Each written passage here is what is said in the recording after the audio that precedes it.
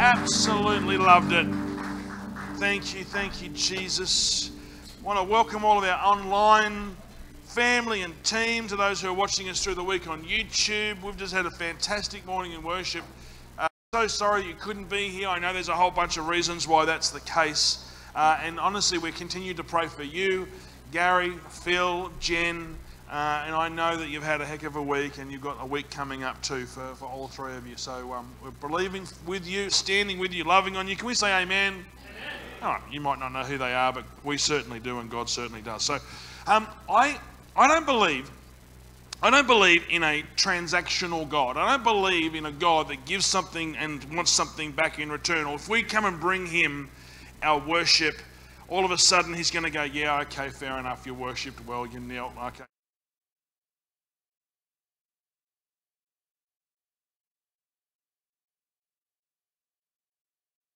I believe in a God that wants to do a transaction with us. I believe in a God that wants to transform us.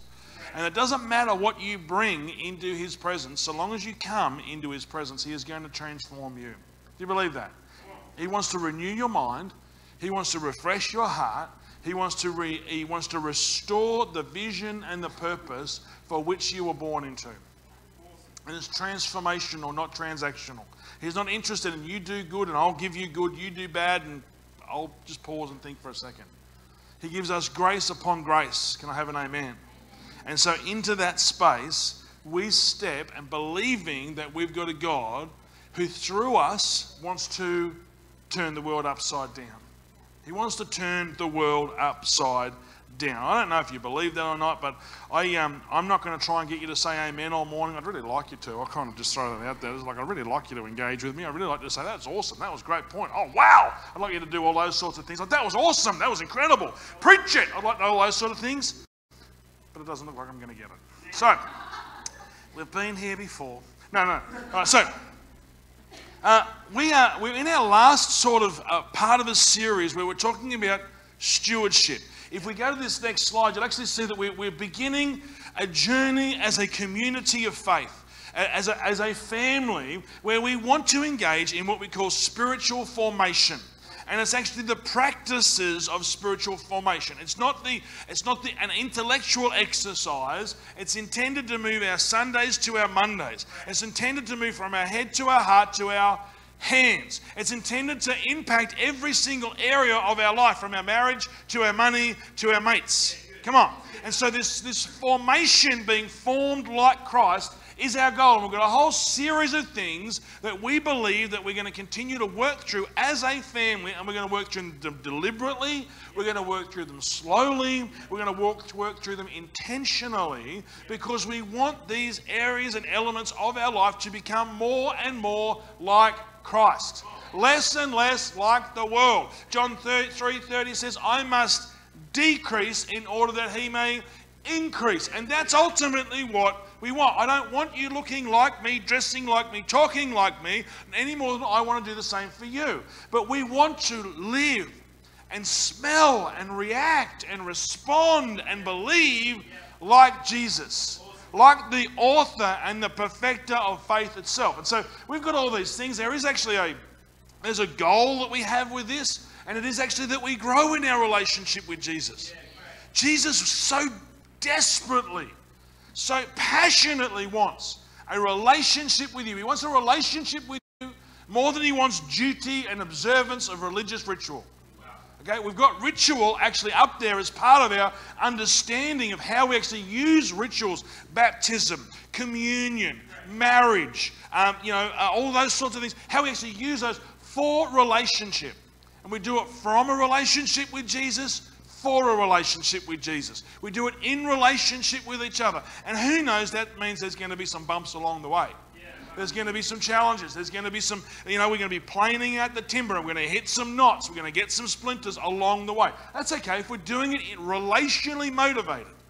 Relationally motivated, we're going to be okay. We want to be transformed. We'll kind of cover that a little bit. And we want God to get the glory. So when we talk about spiritual formation, one of the things that is key is evangelism and story. So how can the whole world know what you are aware of, and that God is good, God is love, and that he has got a plan and a purpose for each and every one of our lives. That his goal is not to get you out of the storm, but to stand with you in the storm and actually be so present in you and to you that you can sing in that place. And not be determined by the waves which want to knock us around, but actually be able to stand in a place that says, even if, as Romans 28 says, even if you lead me like a lamb to a slaughter, I will know that nothing can separate me from the love of God. Not a tax bill, not a doctor's report, not something on the news, nothing. And that's his goal, amen. So we have this sense of being formed, and we want this truth to be told to the world through our story. So before we kick into that, we've chosen to do sort of two parts to this, and we've actually chosen to look at how are we stewarding our lives? How are our lives resembling that of Christ? Or how are our lives actually ones of strength when it comes to relationships, when it comes to money, when it comes to our time, when it comes to how we come into gathering? And we want to be able to bring these things and actually challenge you. How are you sowing? Are you stewarding those components of your life so that when we skip off into the world to tell everyone that Jesus loves them, we actually have a life of some authenticity and some strength that actually backs that up?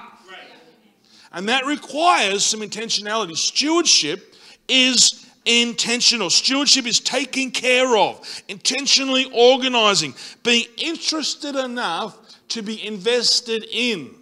That was quite good. Merriam-Webster didn't write that. I wrote that. I thought that was pretty good. It's interested enough to be invested in. I'm interested enough in my family to invest in them, in my world, in my community, with the time that I have, with the money that I have, with the gifts that I have. I'm interested enough. Not, I don't really care. Oh, well, unlucky. Another one bites the dust, I guess, as Queen's saying, oh, well, what are you going to do? It's not really my fault. It's not really my problem. What am I, my brother's keeper? Yes, you are. And we actually have a role and a mission to play on planet Earth. That when we have been saved, we can actually be spent. That the reason why we actually want spiritual formation and what starts inside of us is that it can be worked out outside of us. So we're talking about stewardship of our spiritual formation. Now, our formation, it has a foundation. Our formation has the foundation of the fact that you were created on purpose, with purpose, in love.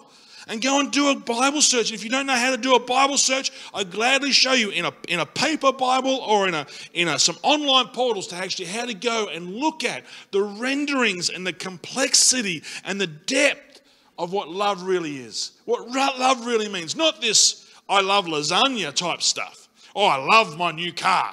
No, what love really means when it's actually echoing from heaven to earth and intended to bounce back up again. We are created in love. Well, then we broke it. Our self-determining attitudes and our self-righteousness and you can't tell me what to do, it was all part of love. Love gives us choice, and we broke that relationship in desiring what we desire and determining what we would determine and turning our back on holiness and purity and walking away. And God goes, I love you and I will stand here day long with my arms stretched wide. And so if the foundation is that you were created, we broke it, and then because he stood there with his arms stretched so wide, it actually he went to the cross. And he died on the cross for us, that we would be reconciled. He would actually say, no, I have reconciled the ledger. All of the stuff that you've ever done wrong and all the stuff you're still yet to do. I think it's probably even a longer list for me. And I've signed all off that, and I've still got a mountain to climb for Matt. But I will climb that mountain, and I will carry that cross, and I will bleed that blood. Bleed that blood? Anyway. Because he wanted to reconcile himself with us. He wanted to say, come home, I'm not angry. I have paid your debt. Our formation has this foundation. You were created, you broke it. He's reconciled himself with you. Balanced. And then he actually wants to restore you. He wants to restore you, and this is where we're at today, through faith. Through faith, beloved. Without faith, it is impossible to believe God, Hebrews tells us. John tells us, what is the works of those of God? It is to believe. It is to have faith in him. Not turn up to church. All right, we love turning up to church. I believe this is an essential component of formation, community, practice, being challenged, being shaped. Believe you me, I'm going to take a hammer and chisel to you today. Okay, so we are going to be shaped in community today. We get to take this stuff and roll it around and go, gee, that was a bit hard this morning. And you go, yeah, well, this is what I thought. This is how I saw it. And I stood over here and heard it from this perspective. Or actually, that meant a lot to me from that. We do it in community. Hello. We get to be restored in this faith. And our focus is that others may be set free. You know, we want to steward this life. We want to be intentionally interested enough to invest in. Matthew 7 talks about Jesus is telling a story about wise and foolish builders. I was sharing it with some friends last week. There's wise and foolish builders. That a man built his house. He built it on sand. It was quick. It was easy. It didn't require digging foundations or putting in reinforcement or taking the time to make sure things were leveled off and actually going through the process of establishing a firm foundation, which if you want to build a house quickly, the foundations just suck. Anyone who's ever built a house has walked around that plot of land in the mud and then the reinforcement, and they're trying to figure out where the bedroom is and the kitchen is, and all you can see is a mess, and you just go, can we just get on with it? Can we just get on with it? Yeah. And it was so easy just to build a life on the sand. And Jesus said, this is what a foolish person looks like, a person who refuses to steward their life looks like. They want to build their house quick, get it up, get some friends over, let's have a party. But the storms came, the winds blew, the rain beat down. And in that crisis, in that stress and strain, which is pretty common to the planet, his house fell like a crash and everything was lost.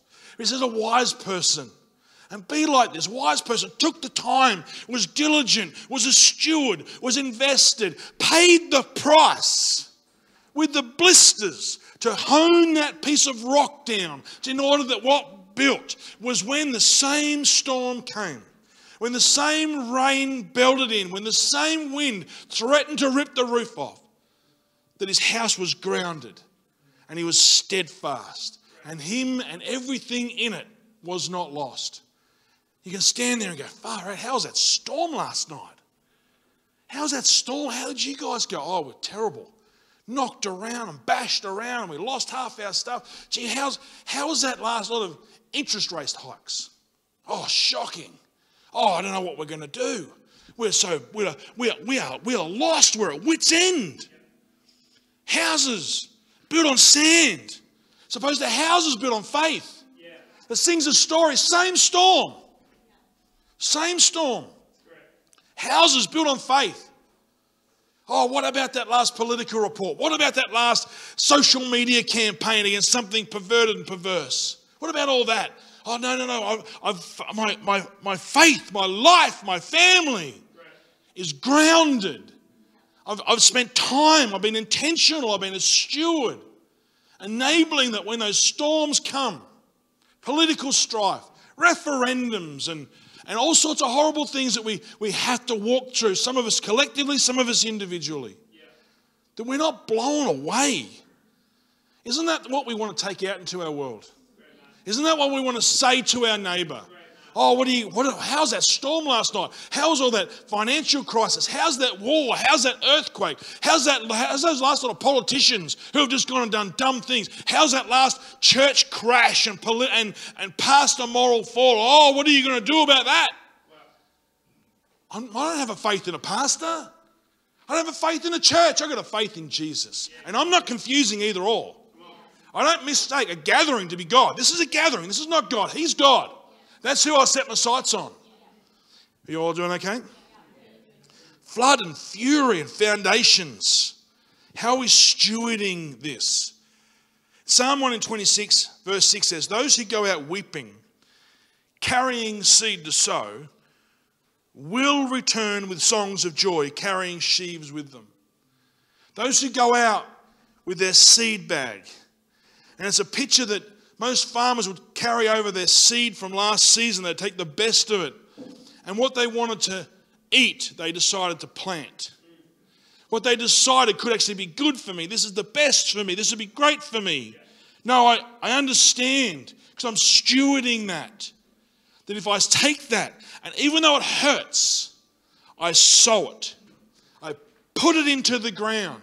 I trust that God, who is the God of seed time and harvest. We'll take that gift, that time, that talent. We'll take that gathering moment where I got up early and attended prayer meeting, or I stayed up a bit later and attended prayer meeting, or I went back and went through my finances and said, am I being fair income here, or am I honestly just tipping God and expecting some sort of miraculous return? I'm taking my seed and I'm going, even though this costs me something, I'm going to sow it. I'm going to come back carrying sheaves. I'm going to go out carrying seed, but I come back carrying sheaves 10 times, 100 times even more. See, 2 Timothy says this. 2 Timothy says, for God did not give us, thank you, Pete. For God did not give us a spirit of timidity, of cowardice, of craving, of cringing, of fawning fear. This is not what came from him. This is not his posture towards us. It's not his posture towards planet Earth right now. He's not freaking out. He's actually saying, no, I have given you a spirit of power, of love, of a calm and well-balanced mind, discipline and self-control. I've said this a number of times. I've overcome my fear of flying. I get to fly enough these days, but I overcame my fear of flying. Basically, I was just too tired to be scared anymore. I was exhausted on the way back from a missions trip. Might have been with you, Pip, coming back from Nepal. I was just shot, and the spirit of fear tried to come and go, ning, ning, ning, ning, ning. And I just went, would you shut up? And went to sleep because I was just too tired, right? It was actually quite an interesting interaction. But every time I've sort of thought about my fear of flying, it's actually not that I'm going to die in a plane crash. It's just that I'm going to lose my mind on the way down. That I'm going to go down screaming and just like being that person, making a mess of myself and freaking out everybody around me. That's what I don't want. I want a calm and well-balanced mind. I don't care about death. I just don't want to shame myself on the way down. What about with our relationships? It doesn't matter if the relationship is going to stay what it was. Just sometimes I don't lose my mind in the midst of it. I want to call today's message, I've got a mustard seed and I'm not afraid to use it. A mustard seed and I'm not afraid to use it. Turn to the person next to you and say, I've got a mustard seed. Turn to the person on the other side and say, I'm not afraid to use it. I've got a mustard seed and I'm not afraid to use it. I've got a song. I'm not afraid to sing it. I've got a story. I'm not afraid to tell it. I've got a gift and I'm not afraid to use it. I've got some resource. I'm not afraid to sow it. I've got a mustard seed. I'm not afraid to use it. As we steward our lives, as we talk about this wise and foolish builder, as we talk about this Timothy, I don't have this spirit of timidity, fear. I'm not cowering and cringing in the corner because of the circumstances of the world, because someone's accused the church of something. Somebody said something about faith or Christianity or Pentecostalism or marriage or men or women. I'm not going, hang on a second, I need to be scared of that. I need to be perturbed by that. I need to shrink back from that. Yeah. I've got a mustard seed of faith. And we're going to unpack this. And a mustard seed. I'm not afraid to use it. I want to roll through really briefly Matthew 16. We're going to land in Matthew 17 in just a sec, Pete. But Matthew 16, and you got to read like sort of larger series of the Bible. I don't mind just pulling out individual verses, but sometimes you got to read some of the stuff that Jesus says within the context. What his week's been like, what the month's been like. He's building layer upon layer, right? So Matthew 16, that's Matthew 17. We'll get there in a sec. Matthew 16 is interesting because Jesus is saying all these crazy things. He's saying, you know what, I'm going to go to the cross. I'm going to suffer and I'm going to die. And Peter's going, no, you're not. No way. Not on my watch. And Peter gets rebuked. He says, get behind me, Satan. I'm not listening to you at all. Yeah. Jesus goes on to say, you know what? You're going to have to pick up your cross and follow me. This is a tough day at the office for the disciples.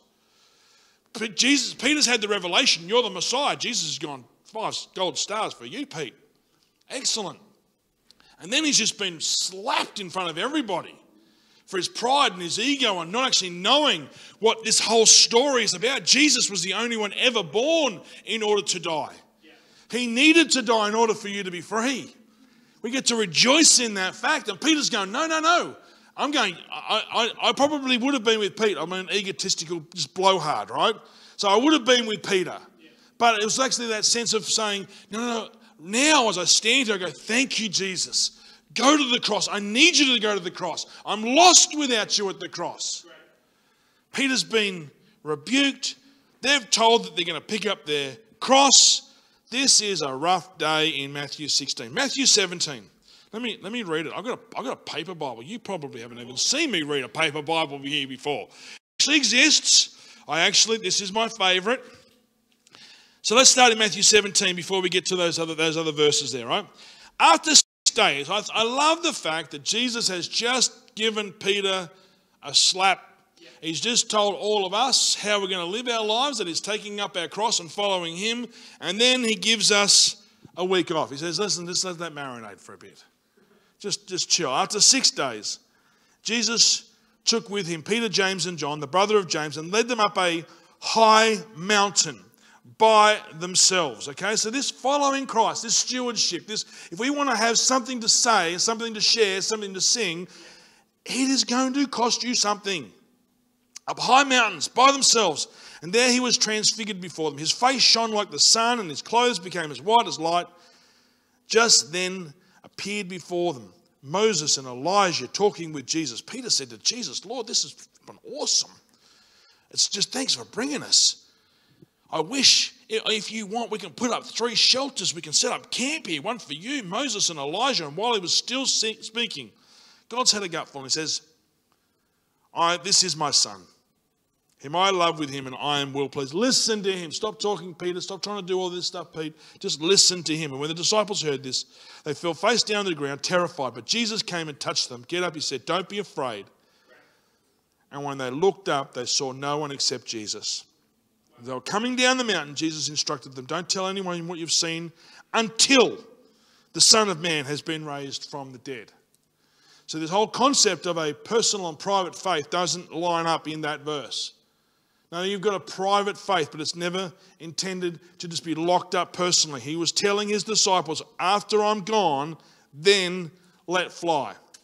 All right, so you've got the story so far. Peter, James, and John have just had this awesome church service. This been the best church service ever recorded. All right?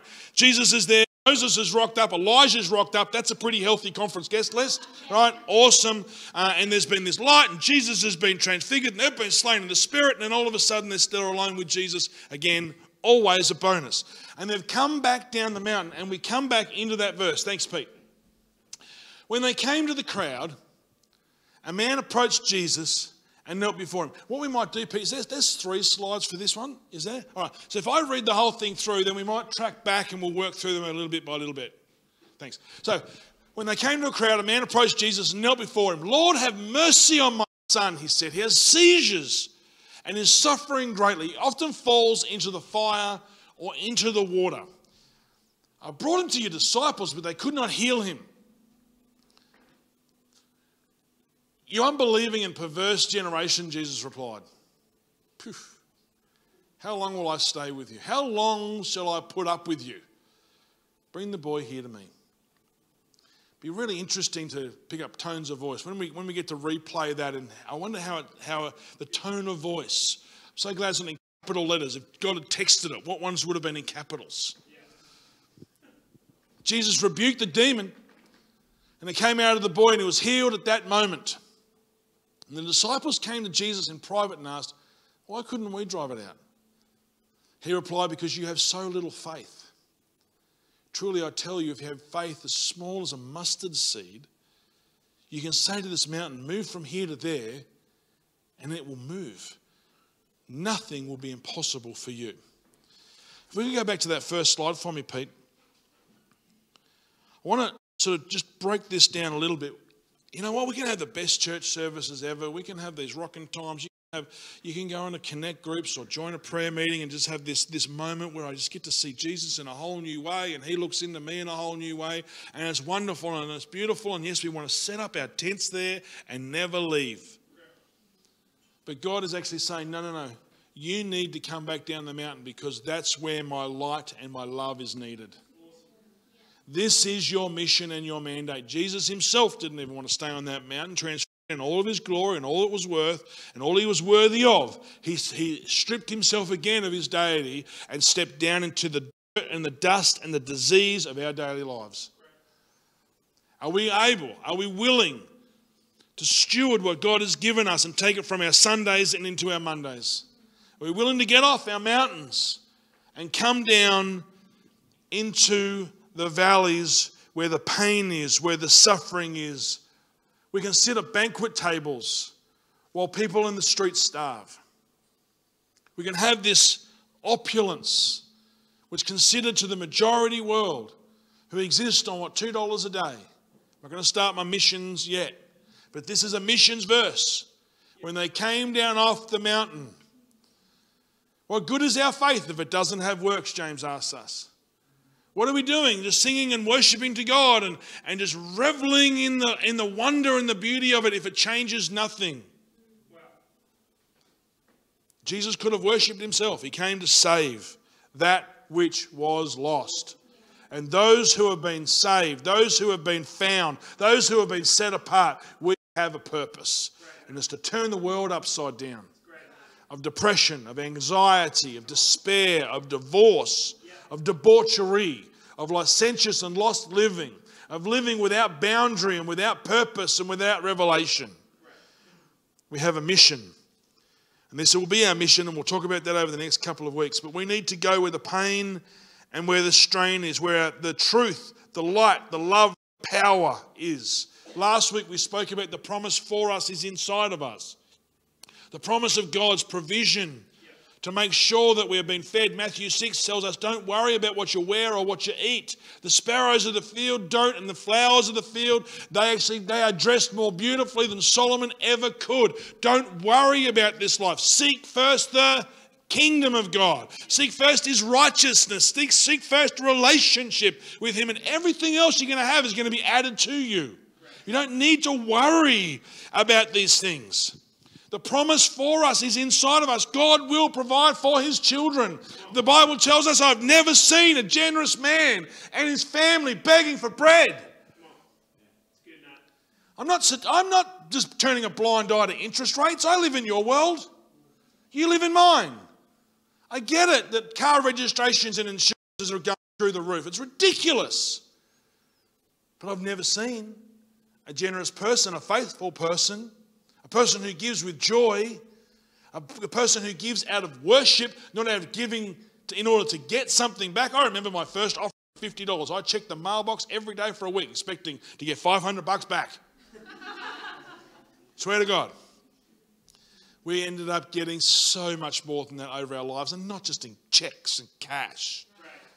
In you, in my friends, in family who helped Karen and I carry the load, who have lifted up these weak and feeble arms in dark days. We've got you, we've got our children, we've got our health, we've got a land that we live in that doesn't have tanks in it. People aren't kicking down our doors and storming into our church services. We're blessed, blessed, blessed. This provision that he has for us, this guidance that he has for us, this authority that he has for us, it's been placed inside of us already. And then we've got to come down off our mountains. We've got to come into the crowded places and be ready for the questions to come. Jeepers, I'm spitting an awful lot this morning. I'm going to need a drink. I'm going to be dehydrated. Someone get an intravenous in here. That's why the rows keep getting pushed back. All the people online, you have no idea. You can't see the front row. They're all wearing ponchos. It's like the MCG in the winter here. Oh, Lord, what is going on? I can see your faces going. That was a big one. All right. When they came down to the crowd, a man approached Jesus and knelt before him. In our times of need, do we kneel or do we whine? And you can write whine any way you want. You can write whine, W-H-I-N-E, or you can write whine. I don't know. Do you whine or do you kneel? This is a man who is in great distress. His son, his child, his life is suffering. And he has positioned himself before Jesus. We're about to find out that he's disappointed. And yet he still came to Jesus. We have got a generation who have grown up in the church and who are sitting in church services this morning and are whining that Jesus hasn't given me what I want and it's so unfair and if only he knew and can't he see what I've done, etc., etc., etc. And they actually won't worship in the waiting. They whine in the waiting. I know that's not you. I know it's not me. I've been sick this week. Right? Karen probably should have called an ambulance a couple of times. I had the man flu. I don't know why she didn't do that. I needed to go to ICU. It's been death. It's been horrible. And the whining. The whining of the why me. Oh, this is so unfair. And can't you see I've got a job to do? Jesus is gone. I'm pretty sure I know all about you, mate. When they came to the crowd, a man approached them and he knelt down. The kneeling or the feeling. Your choice. We have deified our feelings in this day and age.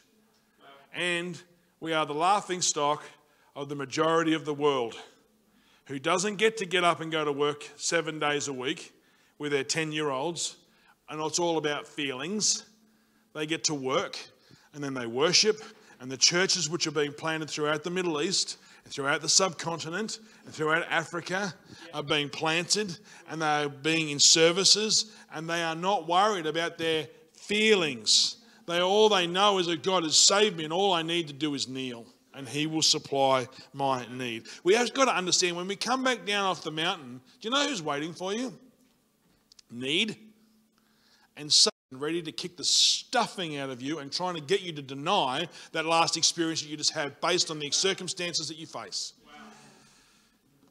Trying to get you to deny the last experience that you had, that last worship that you had. Oh, I jumped up and down in church. I raised my hands for the first time. I drive out the driveway and I just lose my mind.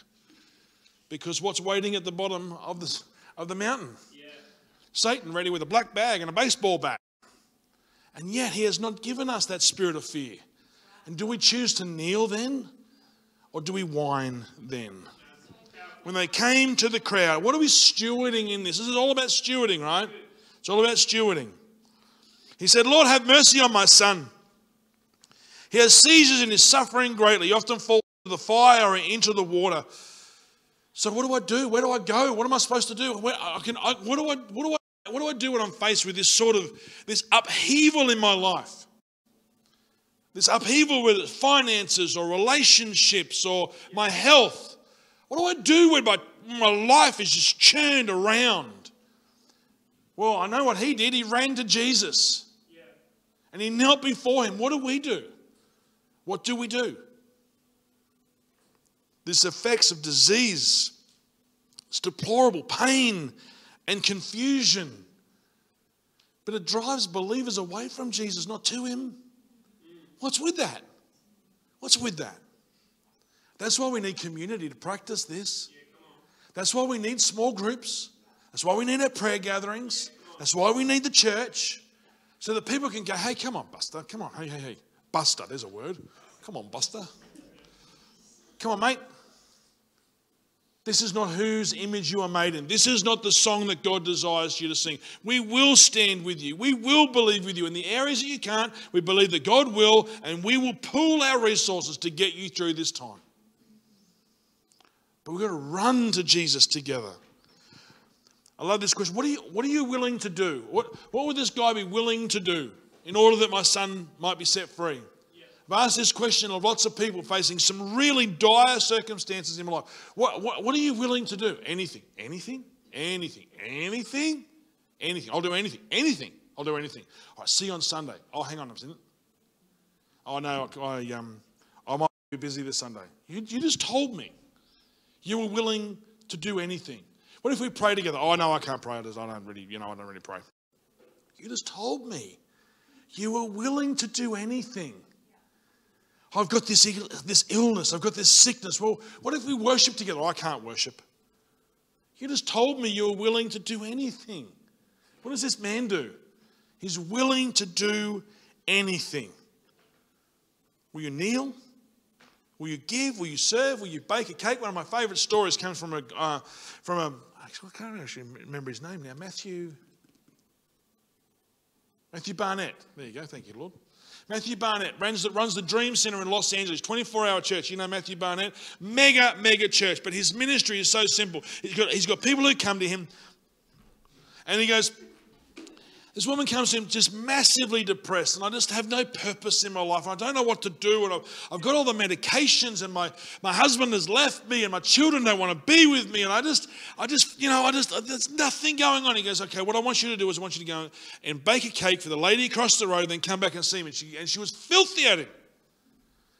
You mean to tell me you got this mega church 24 hours a day on TBN and blah, blah, blah, blah, blah, and you're telling me in all of my pain, go and make a cake for somebody? He said, yeah. Come back and see me in a week. She didn't come back and see him for a month. He thought, oh, gee whiz, maybe I really did offend her. She came back and saw him for a month and said, I'm so sorry, Pastor Matthew, I haven't been able to come back, but I've been too busy making cakes for everybody. I was so angry that you told me to go and make a cake for my next door neighbour, but I thought I'll do it anyway. So I went and did it, and I felt so much better. It's unbelievable. The look on her face, she wasn't expecting it. I love cooking anyway, so it was actually a bit of a joy. It gave me something to do with my hands. And so I went and started baking cakes for everybody in the neighbourhood. I feel great. Off the medication, here we go. Now, I'm not wanting to oversimplify your circumstance, but I am asking, what are you willing to do? Naaman, who was covered in leprosy, went to see a prophet. The prophet said, go and wash yourself in the River Jordan 7 times. He goes, the River Jordan is a sewer. Why would I have come all this way to get that word? And yet he went and did it anyway, and he was healed. What are you willing to do? What are you willing to steward? I've got to get my skates on. Are you doing okay out there? He said, I brought him to your disciples, but they could not heal him. We're going to get to this in a second. But I brought this to your disciples, and they could not heal him. What would we normally do in that position as believers, as disciples of God? We'd be going,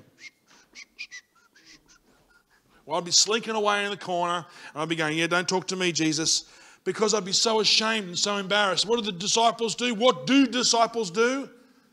They stand their ground, and they make themselves teachable, and they make themselves prunable, because they're going, I am so interested in what you're doing in my life, I'm going to be invested even if it hurts. Doesn't cower. They don't reduce their theology. They simply stay and in line. They keep turning up. Jesus moves on. One of the toughest verses to try and unpack. I'm going to try and do it really simply. You unbelieving and perverse generation, Jesus replied, how long shall I stay with you? How long shall I put up with you? This is not the kindest thing. There is lots of debate by scholars and theologians and all these people about who Jesus was actually talking to. Was he talking to the disciples, or was he talking to the crowd? Matt's understanding of it is, I don't care. Talk to whoever it fits. Is it you? Then wear it. Wow. If it's not, then walk on and keep laying hands on people and keep pushing forward. Yeah. If this is us, I don't care. Oh, no, well, he wasn't talking to the disciples. He wasn't talking to believers. I'm backing out of this one. It's all on you, world. Or is it actually, oh, it's all on me, and oh, no, and I'm going to have to, oh, Jesus doesn't like me anymore. I'll do anything, but just don't talk to me like that, Jesus. I like the cuddly Jesus. I like the warm Jesus. I like the Jesus with children sitting on his lap and he's handing out fish sandwiches. I like that Jesus. Make me that Jesus. I'm gonna make me a Jesus that looked like that, and he's gonna do everything that he wants me to do whenever he wants me to do it, and it's all gonna be so easy. Yeah. As opposed to the Jesus who goes, oi, I've given you authority to drive out evil spirits. I gave it to you back in Matthew 10. I've sent you out. You've done it already. What are you doing, guys? What are you doing, church? Are we willing to wear this? Are we willing to take ownership for this? And if you don't like it, I don't care, because there's little boys throwing themselves into fires. I don't care because there's marriages breaking up. I don't care because there's people who are committing suicide. I don't care because there's people who are addicted to drugs and alcohol and beating their families up. So whether or not it hurts your feelings or not, I don't really care. We'll be friends. We'll share a cup of coffee afterwards. It'll all be okay. You unbelieving and perverse generation, all you want is me to just say sweet things to you and whisper in your ear and give you a little cuddle. And Jesus is going, no, there is a world that is perishing. We came down off the mountain for people like this. So who are you? You've forgotten who you are. This unbelieving and perverse, I could probably spend the next half an hour trying to unpack it and make you feel better about yourself. But why would we do that? Let's just wear it. Let's wear it as believers. That should lay hands upon the sick and they will be made well. That should actually invite people into situations where they can encounter the presence of God.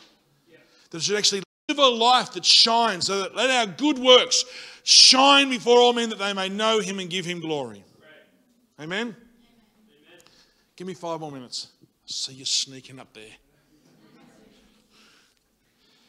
Why was Jesus ticked with them? Because they're actually saying, because you got faith in me, but not the me in you.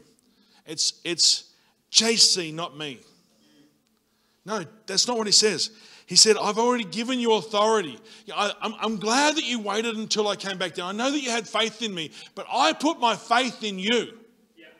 I know I've got the power, but I put my power in you. I know that I carry a supernatural presence, and maybe there's some only things that only God can do, but he wants to do it through you. And we need to take up a believing position. I don't care if it doesn't happen, it doesn't happen, it doesn't happen. Keep laying hands upon the sick. That's what he said, lay hands upon the sick. How many people have we laid hands on at work, in our family, that are ill and suffering and sick? And we just go, listen, I don't need to freak you out. I don't mean to freak you out, but honestly, I've got a faith in a God who heals. I've got stories about him healing. Some of them are mine, and there's millions over the earth. Can I, you're suffering here. Would you be willing to, can I pray for you? Lord God, you know my brother, you know my sister. Would you just bless them and heal them and set them free? And I just speak your love towards them, your power over them. You're going to meet their need in every way possible. Jesus, because you're so good and you love this person. Amen. I know that some of you work in environments where that's not always possible, so take them to a coffee shop. Text them. Call them. Have them over for dinner. Do something. Steward that mustard seed, because people are perishing. People are in pain. They're in agony. You know, I've quoted this a whole bunch of times. One of the plagues that came upon Egypt, the 10 plagues, was the plague of darkness. And the Egyptians cried out in the darkness, because the Bible actually says it was a darkness that they could feel. It was a darkness which sunk not just in their physical bones. They weren't just bumping into furniture. It was a darkness which sunk down into their bones. And this is the world that we live in, beloved. And Jesus said, you are the light of the world. No one lights a lantern, puts it under the table. No one keeps a seed that's supposed to die and produce 100-fold and keeps it in their pocket. Yeah. Who are we? What are we doing? How are we stewarding our life? I love the fact that this guy brought his greatest possession and his greatest pain to Jesus. His son. His son. I'm not trying to play gender roles at the moment. I'm not trying to be gender affirming of guys and girls and bits and pieces. But in the day, this was a tremendous possession for him. This was the one who take on family businesses. This is the one who was going to provide for the family. All those other areas, he brought his greatest possession and his greatest pain. What about you? How are you stewarding that? Can your greatest possession, what is it? Who is it? And are you holding on to it? Or like a seed, are we willing to let it go? Your greatest pain, are you making that your identity? Are you making that your excuse? Are you making that your reason? Oh, I don't worship. I don't worship until God does this for me. Oh, I'm not worshiping. Till they sing the songs I want and the tempo that I want. Till the temperature is 22.4 degrees with a humidity of 37% and I'm wearing wool. I'm not doing anything. Stewardship. Having been rebuked, having been pretty well chastised. What's the next verse say? then the disciples came to Jesus in private. It's been a pretty tough message this morning. What are you going to do with it? You're going to take it to Jesus and say, honestly, Jesus, that was... I'm really nervous about giving some more time. I'm really nervous about praying some crazy prayers. I'm really nervous about joining a roster. I'm really nervous about revisiting my finances and honestly, moving in. And again, we keep coming back to finances, and I want to make sure you understand this point, because this church does not want your money. This church wants your freedom in your money. Hello? You don't give. It makes no difference to us whatsoever. It makes a heck of a difference to you. A massive difference to you. And that matters to me. God can supply this church with ravens. Okay? He can bring in money from anywhere and everywhere. Does not require that from you, and I don't require that from you. But what I desire for you is what God desires for you, is that you would bring your full tithe into the storehouse, and then in trusting God, He would open up the storehouses of heaven and He would pour it out upon you. My desire is that the entire church is just full of Porsches. And Silverados. Amen, brother. Why? Because you drive a fancy car? No, because you've just been blessed, and you've been blessed, and you've been blessed, and you've blessed others, and you've blessed others, and you've blessed others. How will we steward this? Will we go to Jesus? Faith as small as a mustard seed. You know these mustard seeds? This wasn't some mystical seed from far off Africa that no one had ever heard about. This isn't the mythical truffle that's going to be sort of dug up by pigs and is worth, $10 million a pound. This is the everyday common mustard seed. Everybody knew it. Everybody had it. They were all, they were everywhere. The tiniest of tiny seeds. And when Jesus said, if we go to Matthew 13, I think it's there, is it, Pete? Jesus' name. There it is. Oi! I love that. I love that when it happens. Jesus told another parable. So he's already told this story, right? Remember, we were just telling the story, Matthew 17. Let's backtrack. Got to read it in context. He told them another parable. The kingdom of heaven is like a mustard seed. Do you get that? Oh, yeah, I know mustard. Which if a man took and planted in his field, that was the smallest of all seeds, yet when it grows, it's the largest of garden plants and becomes a tree. So the birds come, perch in its branches.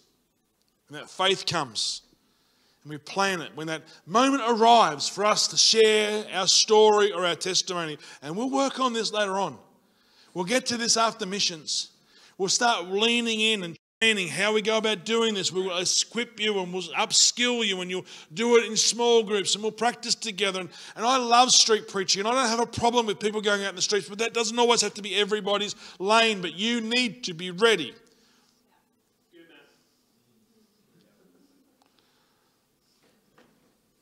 Because people need to come and rest in your truth, and then they need to be able to carry your own truth. My prayer is this.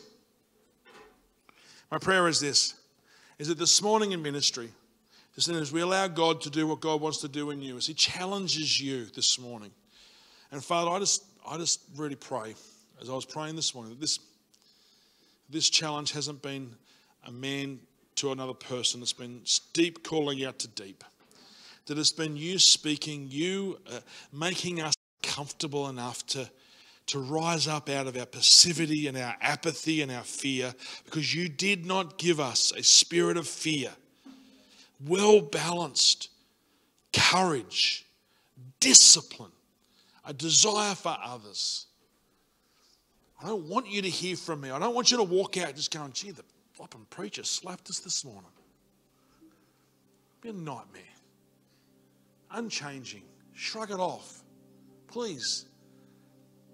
But allow those words of God, if He's penetrated your spirit, if He's spoken into your heart that goes, you know what, I am holding something back. You know what, maybe I do need to kneel. Maybe I've been clothing myself in my pain, or maybe I'm holding back my possessions because I just don't know if God can really, really bless me the way that He's promised me to.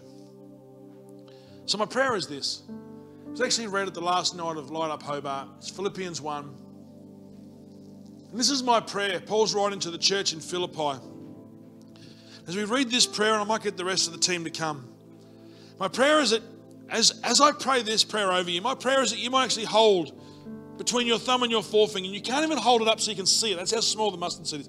You got to hold it in faith already, holding this seed, and you might actually go, you know what? I've got a mustard seed, and I don't want to sit in my seat with it any longer. I want to sow it. Maybe I don't know where, maybe I don't know how. I just got to trust God with my gift, with my time, with my talent, with a call to gather, with a call to prayer, with a call to speak when He says speak, or shush when He says shush. That last one was just for me. I'm willing to bring that into this space down here, and I'm willing to surrender it under God in faith.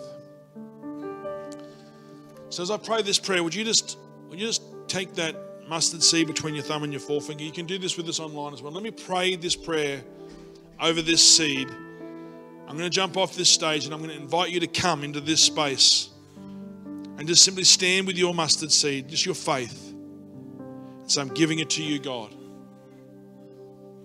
This is my prayer, that your love may abound more and more in knowledge and depth of insight. That you may be able to discern what is best, and you may be pure and blameless for the day of Jesus. You may be filled with the fruit of righteousness that comes through Jesus Christ to the glory and the praise of God. Amen over your life. As the team sings, why don't you come? Amen.